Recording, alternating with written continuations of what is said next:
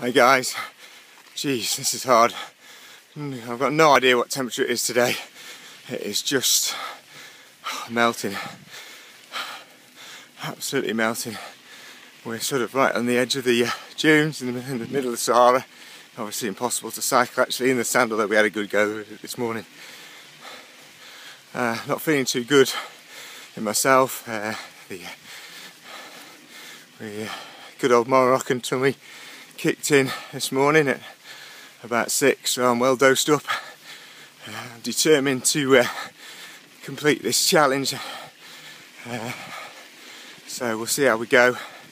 Drinking water like it's going out of fashion, but I'll just give you a quick pan round and you can see how barren it is. It really is, nothing around.